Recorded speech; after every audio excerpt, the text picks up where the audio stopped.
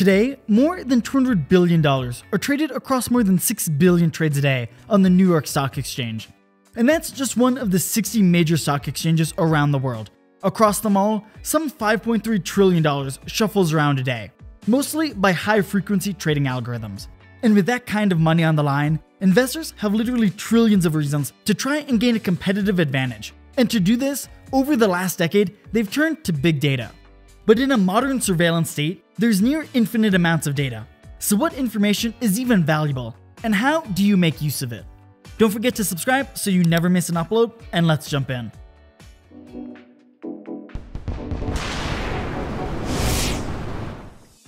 These days, trading firms use a wide range of big data to gain an edge over their competitors.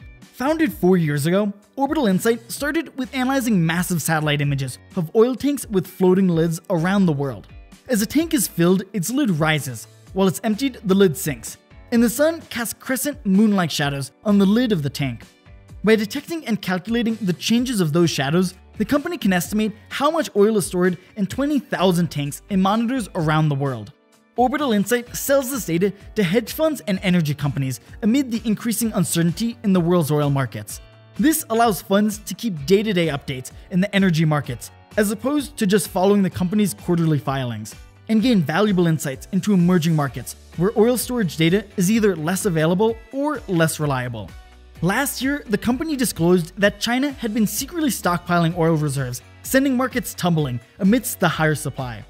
Orbital Insights moved past its oil foundations, and today monitors more than 250,000 retail locations, 3,300 shopping malls, 25,000 oil storage tanks, and several other fields like real estate, commodity markets, and commercial airports.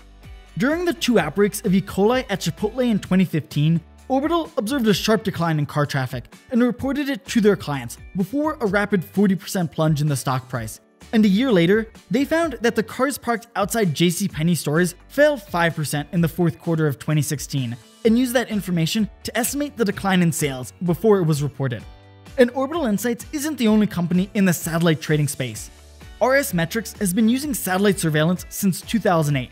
Their big break came in 2010, when their data about a surge in cars parked outside Walmart predicted the stock was undervalued.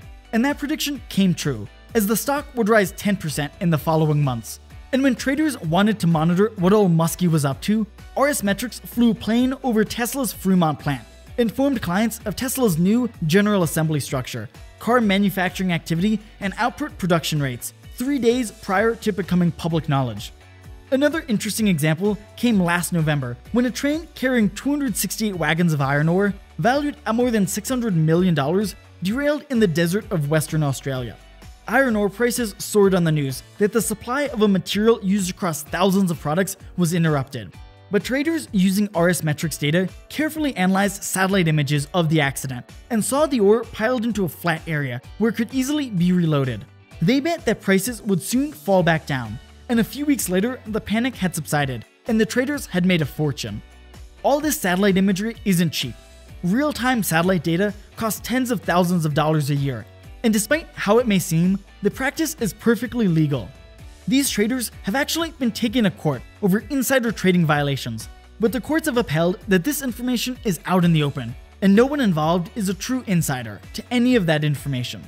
And during the recent COVID outbreak, analysts closely watched China's emissions, not because they suddenly grew a green thumb, but because the emissions closely monitored both China's factory production and how many cars were on the road. Since China was the origin of the outbreak, investors watched how quickly China got back to work to better understand how long the virus would affect the rest of the world. And this data is especially useful in China, where you can't necessarily trust the infection numbers published by the government. Satellite images showed a dramatic reduction in nitrogen dioxide emissions, which are released by cars, power plants, and factories in major Chinese cities between January and February. Nitrogen dioxide only stays in the atmosphere for less than a day before reacting with other gases, so this data gives a real-time view of the country's economy. A similarly temporary downturn in emissions even happened after the 2008 recession, and emissions picked back up as the world climbed out of that recession.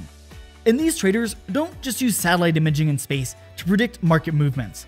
High-frequency trading algorithms designed by investment firms comb through social media sites to analyze millions of tweets from news and industry leaders to gauge market sentiment. But obviously, Twitter isn't the most reliable of sources, so they use machine learning to try and weed out these unreliable sources. But these systems aren't perfect and can still fall victim to the same misinformation as humans. In 2013, after the Associated Press's Twitter account was hacked and a fake story about an explosion that injured the then President Barack Obama was posted, $130 billion in stock value was wiped out in a matter of minutes. Although stock prices recovered shortly, it showed how high-frequency traders prey on social media and how it can be manipulated to impact the algorithms that run the market. Reddit groups have even talked about purposely posting fake stories about an airline crash on Twitter, with the hopes of the algorithms picking up the story and crashing the stock price, all so they can profit. As time moves forward and data becomes more ubiquitous, and hedge funds continue to try to get any edge they can over their competitors, data will continue to pour into these firms. And if the past is any prologue, the data will continue to provide key insights into global markets, and the traders who have access to it will continue to profit tremendously. But what do you think of these trading firms using big data? Is it an unfair advantage over the common working man, or is it just part of the system? Be sure to let us know down in the comment section below. Have a great day, and remember, there's always more to learn.